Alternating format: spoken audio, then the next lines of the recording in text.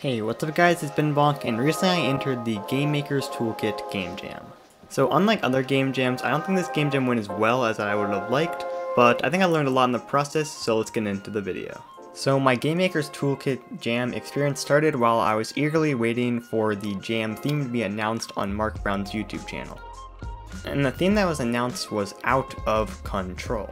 And I immediately thought of a bunch of ideas for a game that I could make. I could make a game that was out of controls. You could be out of the control button. You could have RNG that was insanely out of control. You could have the enemy or player just be out of your control. You could also have gravity and other effects just be out of control. I thought this theme was pretty interesting, and my point was I think there's a lot of things that you could make out of control. Like, there were so many ideas that I had for this game. So the first thing I did was me and my game jam partner slash composer Gizmo Dude started writing down a bunch of ideas for games that we could make inside of a Google Doc.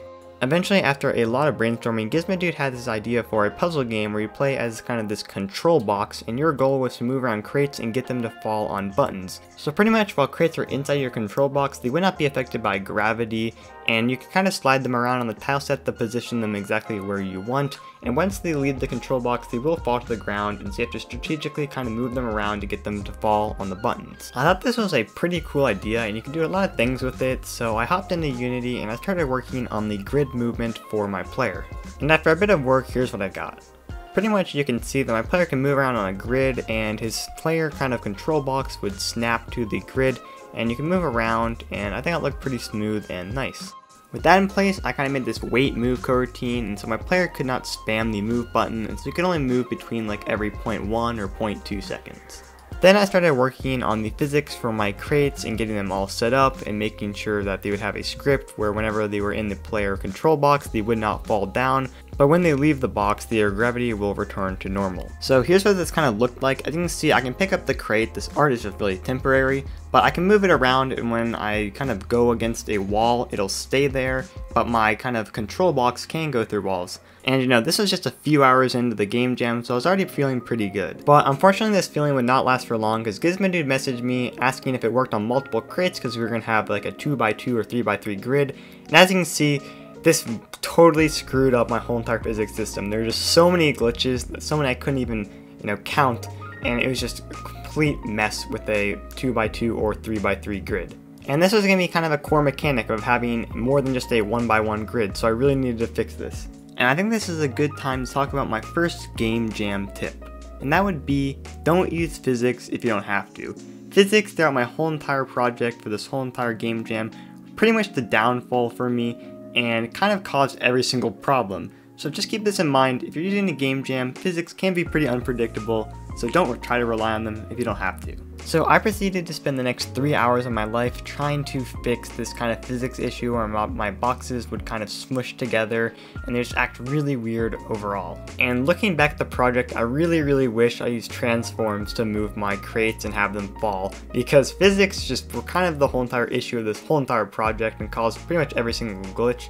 So I really wish I did that instead of using rigid bodies, but eventually I did kind of get something working, and I just made some really hacky fix where pretty much whenever the boxes are inside of the kind of control zone, I will have less mass when they're in the inside, and so the box on the outside will have more mass. It was a really hacky way of going about it, but it kind of worked, and I just left it like there for now. But this fix still was obviously not perfect, and there's still a ton of glitches. So since I was stressed out with all the physics issues and just stopped not really going my way, I decided to take a break and kind of work on the button system. So pretty much what it was is whenever a crate kind of entered the trigger area for the button, it would simply just increment a variable inside my player script, and if I pressed enough buttons, it would kind of just move on to the next level. Super simple, but I got that working. And with that said, that was the end of the first day. So the next day, I immediately started working on a tile set for the game, because I totally should have been working on tile set instead of core essential gameplay mechanics. You can tell that's sarcasm, and I really shouldn't have been doing this, but I don't know. I guess I just wanted the game to look kind of good, and I don't really have my priorities completely straight. But as you can see, I made this kind of tile set, and I also made a bunch of different art pieces for the game, like the crate, and the buttons, and just the kind of control box, because I like to keep games with game jams pretty limited in art, a game that I won't need to make a million different sprites for. after I imported those into Unity, here's what they looked like. I'm pretty happy with the art for this game. I think it looks pretty nice, and it's kind of like a construction site almost. But yeah, there's still physics issues for sure, but I still thought the art looked really nice. Then I made some polish for the button, and so whenever you have the crate fall on the button, it'll play this animation, some particles will kind of spew out, and you also can't pick up the crate that's fallen on the button. Then I spent way too much time trying to figure out how to make a no-go zone, and pretty much what this is just a little yellow box, and my control box cannot go through the yellow box. But I can pick up a crate, I can drop it through the yellow box, and it'll actually fall through the yellow box. So it's kind of like you have to drop crates into buttons that'll have no-go zones on top of them, and so you kind of have to like think about, you know, where you place your crates and have them fall down. Then I started working on a bunch of different level designs. I kind of tried to follow core game design principles and just start off with an easy 1x1 grid just at the beginning with maybe just one crate and one button, but then as time progresses the grid will get bigger and also you have more buttons and more mechanics. I also wasn't going to introduce the no-go zone right away, just to introduce the mechanics to the player first. And I think this is a good intersection for my next few game jam tips, and the first one is to get a solid working mechanic in place before you start on anything else. The reason I wasn't working on getting the glitches out of the crate pickup mechanic was mainly because I was really stressed out and tired of working on it. But I really should have got working on it instead of getting distracted and hoping I could hide all the glitches with smart level design. And this also really goes with game dev in general, and it's something I can still struggle with. And this tip leads into my next tip, which is if something isn't working, just scrap it. I know Nick from BenBonk really emphasizes this point, and instead of trying to patch up my clunky pickup system, I really wish I just scrapped everything and started from scratch with a different perspective on the problem. Getting back on track, I started working on a bunch more kind of tutorial basic levels. These levels weren't really meant to have a challenge to them, but just to introduce the mechanics and get the player familiar with the controls and the game. And by then, after a little bit, I made 3 levels that were pretty basic, just introducing the mechanics very slowly. Thing is, these levels took quite a while to make, and I was only 3 levels in, but I really didn't really have any gameplay yet. And it was just 3 super easy levels. As night was really approaching, I was starting to get really tired of level design, so I started working on kind of the backstory for my player, and I had this idea where I had a guy named Patrick. Originally it was going to be something like Phil, but I decided on Patrick in the end, and pretty much he'd be at his job where he'd have to move crates with this new technology. And the thing is, he didn't really like his job before, but now that he had this kind of crate technology, it'd be pretty cool, and I like that kind of idea where you just have to package things, like you have to package crates. Then I ended off the day by making a very simple start screen and scene transitions. I started the next day with making a bunch of small tweaks to the game. I made a credit scene, I made a win screen, I made another sprite that changes whenever a crate lands on a button to kind of showing that it gets packed. And I also made this cutscene, which you'll see if you want to play the game. You can see this cutscene there. It kind of goes around the backstory about how Patrick does not want to work, and his boss has this new technology for him, and yeah. I also made this kind of really simple and quick tutorial that kind of teaches the player how to play, and all that kind of just small stuff that makes a game a game. Then I started working on some more level design, and oh boy did this take quite a while. I really did not predict that level design making so many levels would take this long, and it practically felt like half my jam was just dedicated to level design, as I didn't really mention everything I was doing in the days before. But level design is something that, especially in puzzle games, and what I like to think is making easy levels is easy, but making hard levels is hard.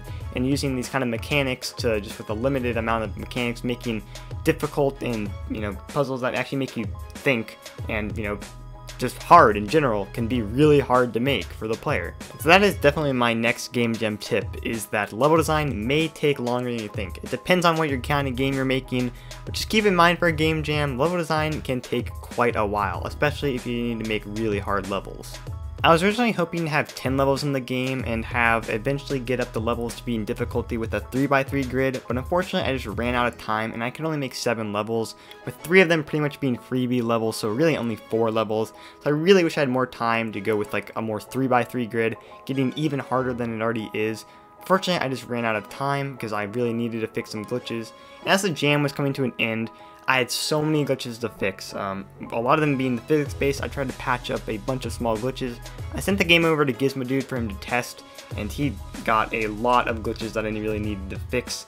and just boundary issues, just so many physics issues. I messed around in the Unity physics kind of settings menu for hours trying to fix these physics issues, but I just really couldn't put tape on a hole that was leaking out water. Then the final things that I really did for the game was I added a bunch of sound effects that Gizmodude found for me, and I also added in the soundtrack for the game that Gizmodude had been working on. I'll give you a quick listen of that now.